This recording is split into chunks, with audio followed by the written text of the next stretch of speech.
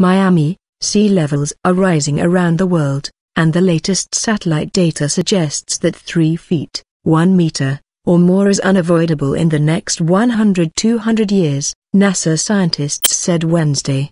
Ice sheets in Greenland and Antarctica are melting faster than ever, and oceans are warming and expanding much more rapidly than they have in years past.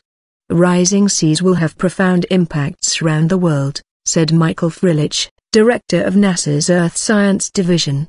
More than 150 million people, most of them in Asia, live within 1 meter of present sea level, he said. Low-lying U.S. states such as Florida are at risk of disappearing, as are some of the world's major cities such as Singapore and Tokyo. It may entirely eliminate some Pacific island nations, he said.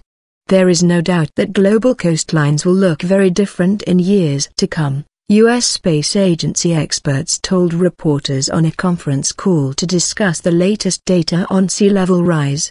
Right now we have committed to probably more than 3 feet, 1 meter, of sea level rise, just based on the warming we have had so far, said Steve Nairn of the University of Colorado, Boulder and leader of NASA's sea level rise team. It will very likely get worse in the future, he told reporters. The biggest uncertainty is predicting how quickly the polar ice sheets will melt,